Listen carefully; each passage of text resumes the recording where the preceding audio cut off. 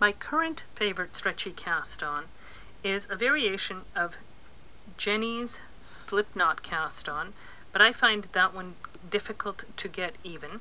So this is Tillybuddy's variation on it, and I've just added one little twist. So I put the yarn over my left hand needle so that the tail is in the back and the ball yarn is in the front. I come in with my other needle.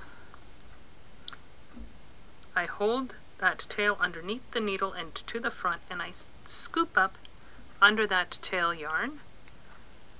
I pick up the ball yarn without twisting this loop. It's nice and open. I put it on to the left hand needle. Then I pull straight down, and then I take that yarn to the back away from myself, over the needle and down, and there I have my first slip knot. I do the same thing. I bring the yarn behind the left needle over into the front. I put my finger in there so that there's lots of room for my needle to get in. I pull the finger out, come up from behind that yarn in between the stitches, pick up the ball yarn, and I sort of pull forward until I have it nice and taut and right up against the previous stitch. Slip that onto the end of the left needle, pull down, and then up and over toward me to create that stitch.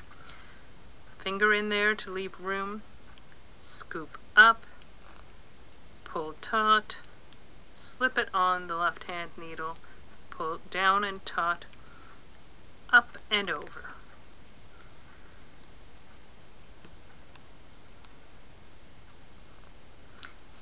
You'll notice that when I put this loop back onto the left hand needle, it looks like 2 stitches. You don't want to stop there. You're only creating 1 stitch at a time. If the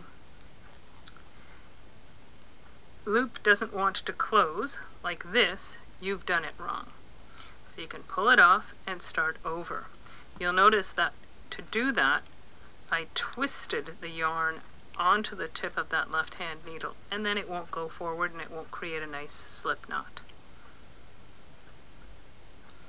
However, if I go in and put that yarn on the tip without twisting, it just slides like butter and creates a lovely stitch. This cast on is super stretchy and really quite lovely and elegant. Hope this helps.